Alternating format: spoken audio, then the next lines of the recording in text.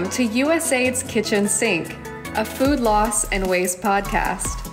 I'm your producer, Nika Larian. 30 to 40% of the food that is produced is either lost or wasted, contributing to a global food crisis with over 800 million going to bed hungry. Listen on as USAID experts speak with researchers and development professionals to explore solutions to this critical issue that demands a kitchen sink approach. When it comes to climate, food security, and food system sustainability, we have no time to waste.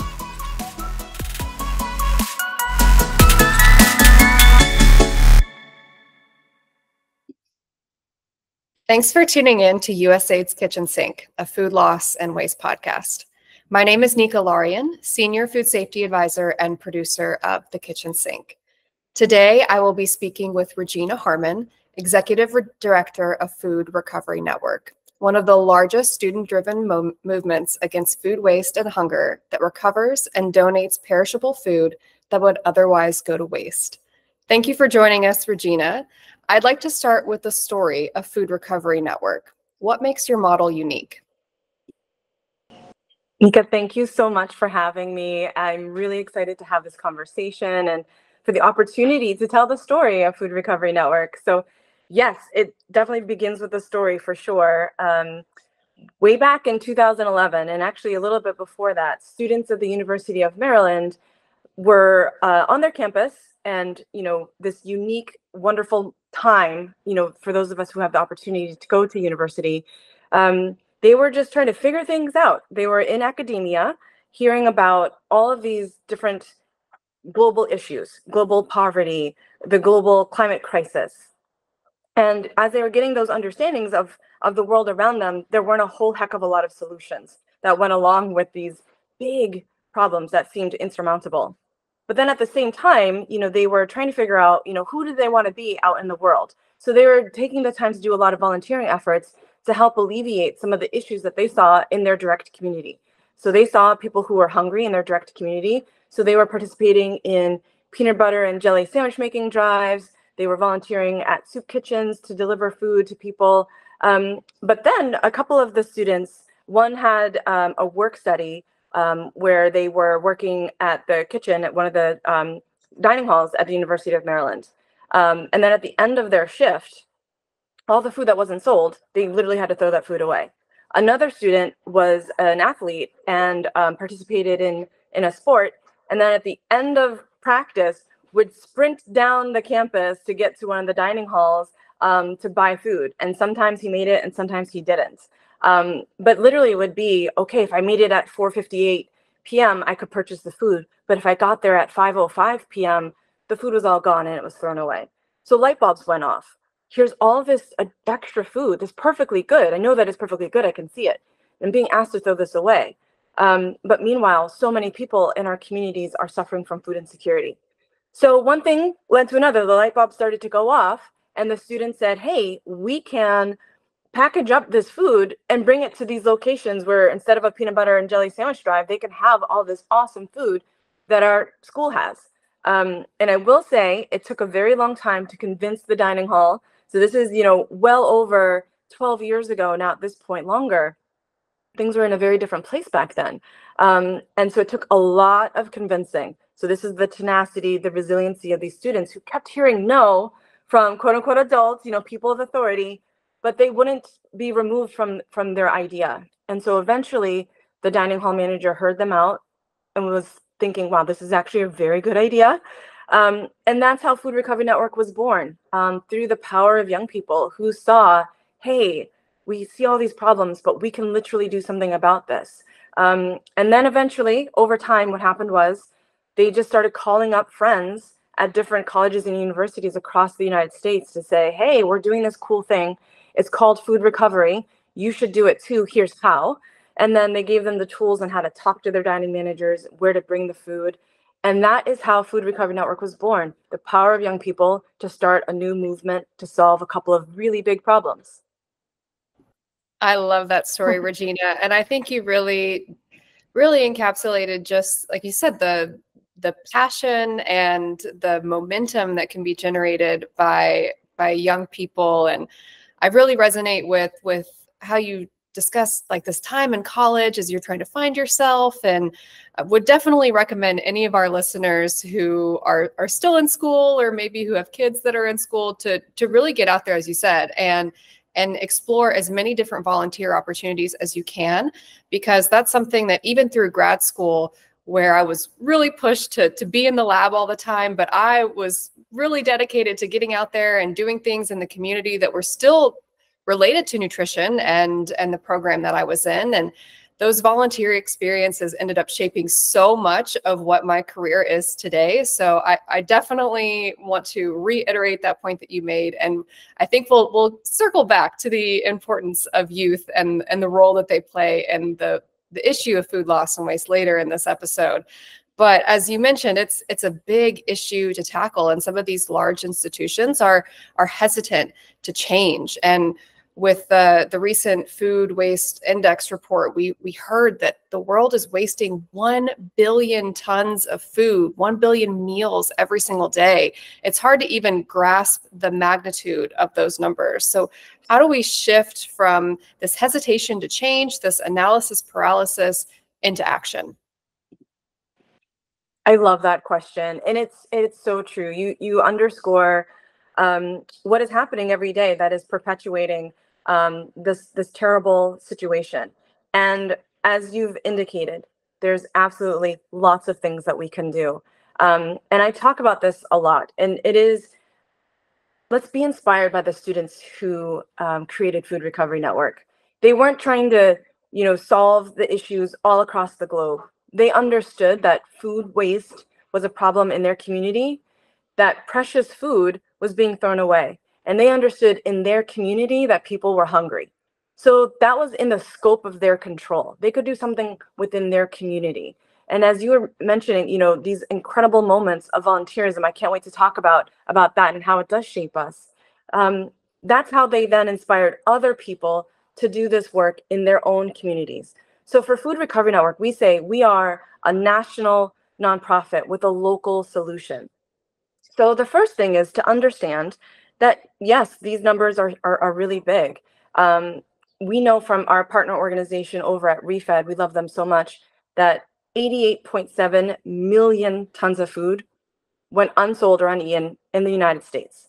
So in the United States, that's about 38% of our total food supply. And so what we can do about that is understand these are the numbers. And I always say, we have to take that deep breath and understand we cannot be frozen by this. With fight, flight, fawn, or freeze, we have to fight. And so luckily, there are lots of things that people can do to sort of hear these numbers and overcome them, just like the students at the University of Maryland.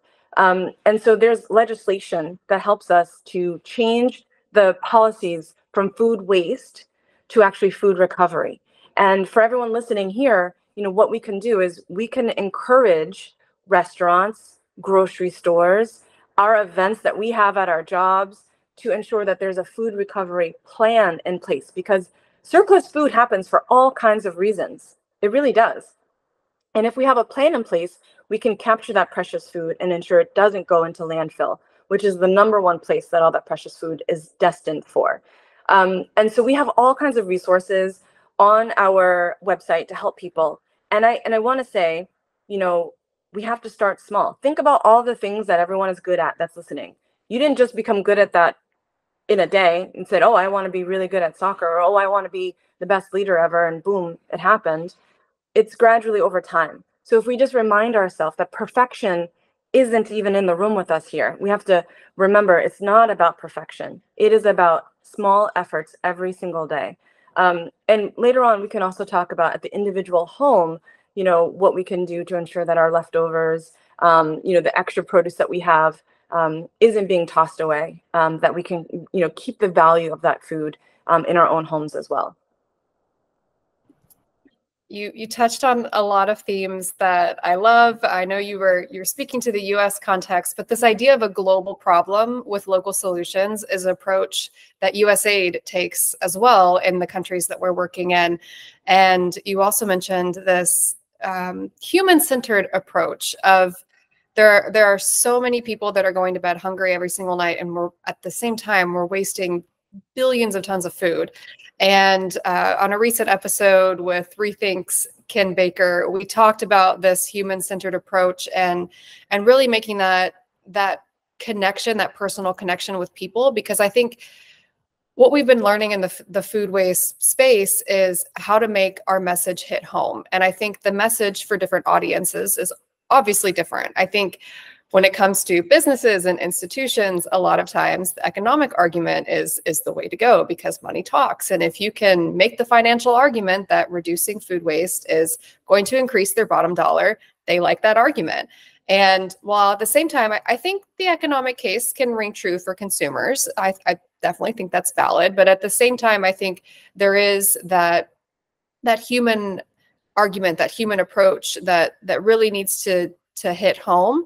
And I think that's how we conceptualize and contextualize a lot of these big numbers, because 1 billion tons of food, like I can't even, how big is that? You know, it's so big, you can't even imagine it. But when you try to break it down and say, this many people are going hungry in the US, in your community, and we're wasting 1 billion meals every single day that could be feeding these people, I think it helps contextualize that message. And like you said, it's going to take small efforts every single day by everyone in our community to tackle this issue. And of course, we're talking a lot about youth today. So I want to continue that conversation and ask you, what is the role of college students in fighting food waste? It is critical. The role of college students in fighting food waste is critical. And just a really quick story, you know, to further underscore the beautiful comments that you made and what you're seeing across these awesome conversations and the work of USAID. You know, we have students who, we have over about 200 chapters, Food Recovery Network chapters, all across higher ed. We are in 46 states and in the District of Columbia. So food recovery literally is happening every single day. And we say this is the power of young people who are transporting food, literally 1 carload of food at a time.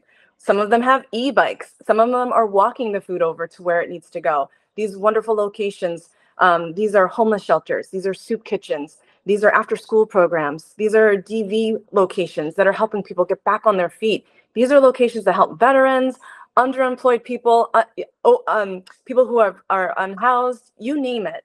These are locations that are on the front lines helping our community members. And our students, our student leaders at Food Recovery Network are going to these locations literally every single day. And a lot of times the food is staying right on college campuses because they want to help their own student body tackle food insecurity there. So just really quickly, based on what you were saying, you know, this is the power of young people. We have one chapter that every Saturday, their Food Recovery Network chapter goes to their local bagel shop and they recover the bagels from the day before there. And then they bring the bagels to their local hunger fighting partner agency every single Saturday. And that is their food recovery effort. They hang out, they get to see the people at the bagel shop, they get to go to this incredible nonprofit that they love so much and say, hey, here's some bagels. And then they go about their Saturday. It is a beautiful thing. Then they've directly helped feed people in their community. And then we have other chapters. They recover prepared meals, 3 meals a day, 7 days a week. It really does run the gamut on how much recovery is happening at any one chapter. But what all of these chapters have in common is people saying, I can take my time to do this food recovery. You know, everyone's been trained on how to handle the food safely. I can transport this food and I can bring it to locations in my community that I know this food is needed most. And that is the power of young people. They started this. They are sustaining this. They are continuing to encourage more people to do this work. Our number one way that we get more chapters is by word of mouth, because people find this work, this effort, this care to be so important to them and who they are, that they want to encourage other people to do that. So it is really so incredible, this movement that has started by young people. And the power of young people, back to your question, is why are they so critical? Well, it's because food recovery can happen at any time. Now, if you think about a restaurant, or if you think about dining halls on college campuses, if you think about a national conference that you've gone to, at the end of any meal, well, hey, we had lunch and now I go back to my workshop at this big conference. Next workshop starts at 2. So the food is there now at 2 o'clock, but you're at your workshop and everyone else around you is at their day jobs. Who's around? A lot of times it is college students. Oh, it's a Tuesday at 2 o'clock. I don't have class. I can take my time and I can go to that event, and I'm perfectly trained on how to handle this food safely. I know exactly where it needs to go. I can do this. So it is this latent capacity of young people who there thousands and thousands of college students. So this is the beautiful thing about young people starting this movement, that they're around and they care. And I will say too, they're also very busy, just like all of us. But they can work their schedules around to ensure that food doesn't go to waste. Definitely. Sometimes I look back at the things that I did in undergrad and grad school, and how did I find the time to do all of that? The energy seems endless when you look back at it. But I love this aspect of community that you mentioned, and really on both sides. One, the importance of community in terms of spreading the word and raising awareness of the food waste issue, but also what's happening in the space, what can you do about it? But on the other hand, you mentioned that the bagel example, so many of the potential solutions and interventions and organizations that I've spoken with in the food waste space are really providing opportunities to interact, engage, and connect with your community, and oftentimes people that you otherwise may not encounter in your day-to-day life. So like you said, whether it's talking to the people in the bagel shop or talking to the people in the organization where the rescued food is ultimately going, there's just so many more opportunities for connection and for these young people to really get ingrained in their community and learn more about people from different contexts. And like I said, I think that helps make this human-centered approach really ring true. And I also want to follow up. You mentioned that these students are trained on handling food safely, and I'm in the food safety division at USAID, so I know that food safety and food loss and waste are very closely related. So I wanted to give the opportunity for you to speak a little bit more about that and maybe some of the training that these students go through, or if there's any legislation or regulations that you'd like to speak to that's really shaping the food donation and food rescue space. I love this question. Yes, yes, yes. And just to, here's a large number that I think everyone listening in can actually really love to hear. And that is, through the power of young people, Food Recovery Network has been able to recover more than 18.3 million pounds of food. And that translates into about 15.2 million meals all across the United States for people who are experiencing food insecurity and hunger. So these are really big numbers that we want to celebrate. And so with our students, all of our students are trained on how to handle their food safely. So there's, training guides that we provide to them. But then if we think about, the fact that so there's that period. They know how to keep the temperature of the food, how to package it safely. When they transport the food to the nonprofit, that nonprofit also has to be able to handle food safely, meaning, is it going to the refrigerator? Is it going into the freezer? Is it being served right away? These are all of the steps, that we take. But back to the idea of training our students on how to handle the food safely. There's all of the training that they would need to be able to do that and feel confident that this food isn't going to cause harm to anybody. So we also have hats, gloves, all of these things, no open-toed shoes, things like that. Food is never to be put on the floor. I could go on and on about how to handle food safely. But the beautiful thing, to kind of weave this into what you were talking about with these beautiful relationships, is the students are working directly with the people who just created those meals. If you think about back in the kitchen, all this incredible work staff, the kitchen staff, who with love, over the course of hours, created all of this precious food. They too know how to handle this food safely. And the last thing they want to do is throw this food away at the end of their shift. So this is, again, the power of keeping dignity and value in the food. So every step of the way, the food is being created with love, It is being packaged with love and care. It is being donated to a nonprofit with love and care and safety in mind. Um, and so there's just that. But I will say, to your point about, what are laws and things like that that can help make food recovery safer and things like that. There's actually two laws that I really want everyone to know about and to celebrate, because it shows that our federal government, no matter who's in office, it doesn't matter. Our federal government as an entity says we want to promote food recovery as an action. Now, the first one is in 1996, the Bill Emerson Good Samaritan Law that says if you donate food to a nonprofit in good faith, that you can't be held liable.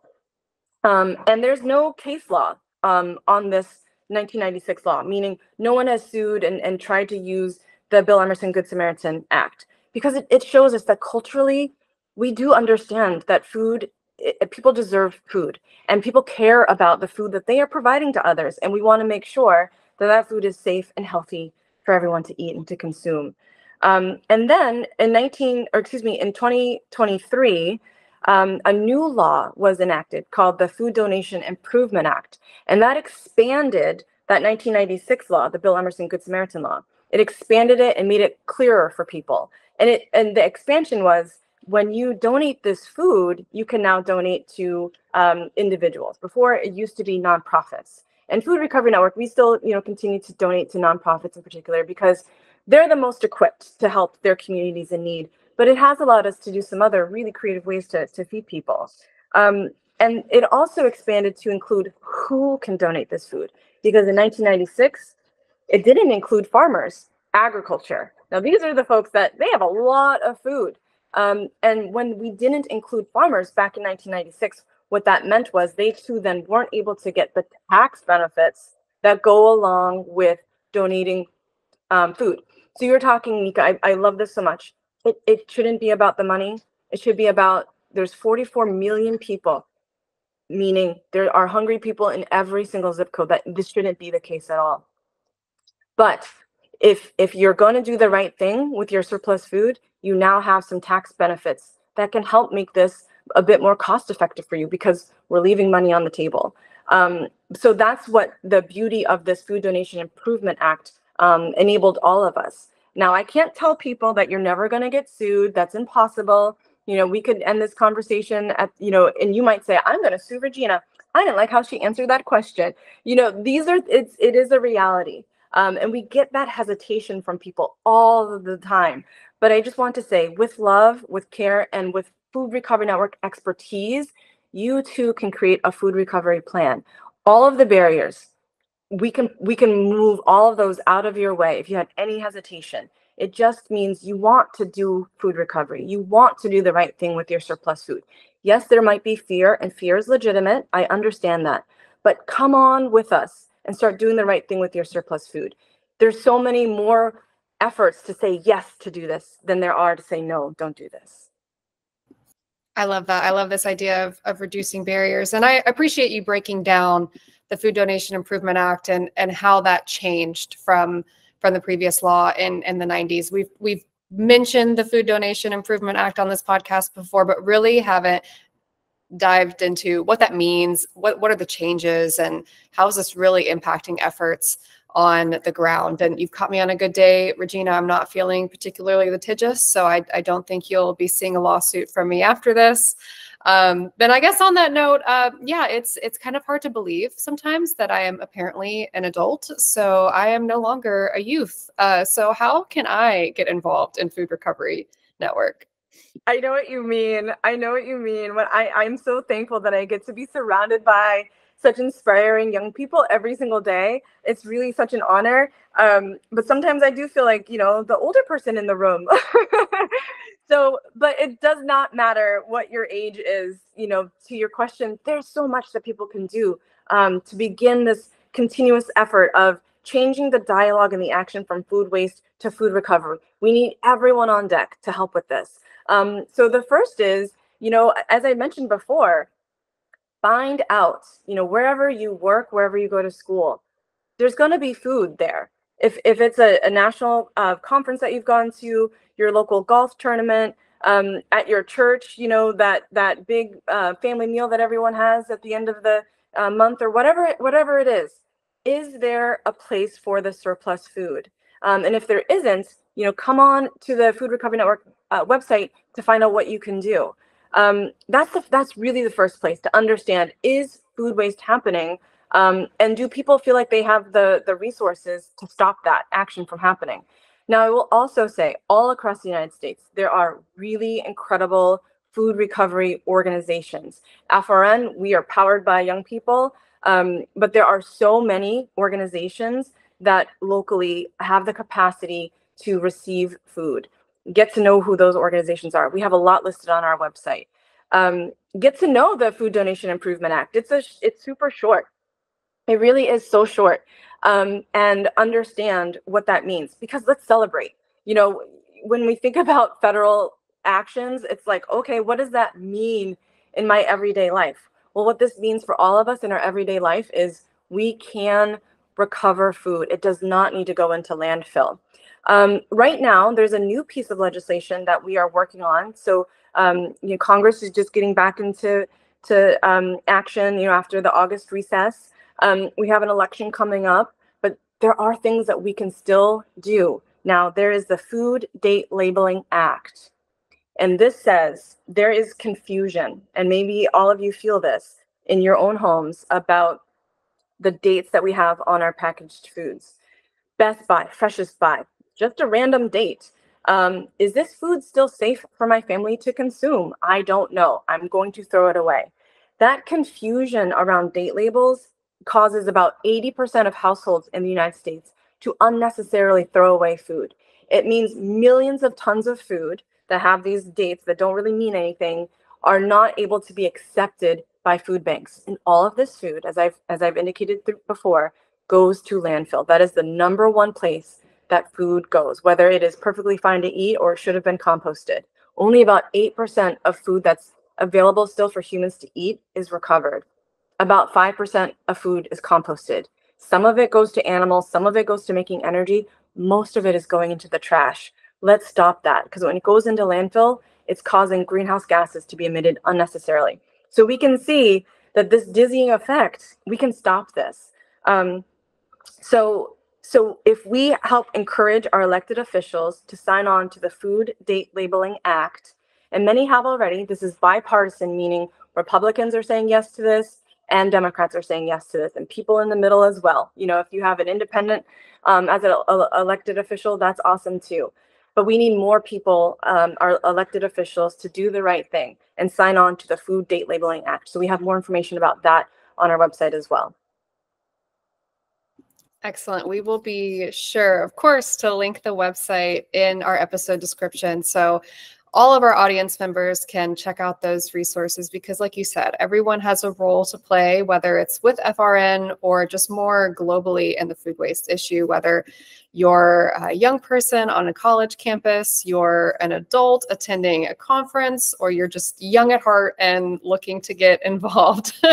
There's a role for everyone. And you mentioned being surrounded by youth. And I think the one thing that we can learn is just to just be inspired by the energy and the initiative that they take. I think sometimes the older we get, it's easy to get kind of stuck in the status quo. And even if we see an issue that we know there's probably a solution to, it can get easy to just say, oh, well, maybe someone else will take care of that, or I don't have time, I'm too busy, I have work to do. And I think we should be inspired by the young people involved in FRN and more just globally with the food waste issue. Is if you see a problem and you know that there's probably a solution out there, check out these resources, go to FRN's website, see what other people are doing to tackle food waste. And I'm sure there are resources and people that would be willing to help you walk through a solution to this problem that you're seeing. So I think we should all be inspired by the youth around us and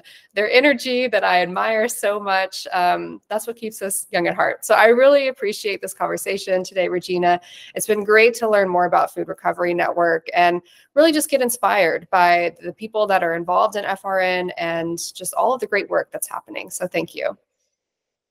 And thank you. Thank you for your enthusiasm and your encouragement. It really means a lot. This has been wonderful. Thank you.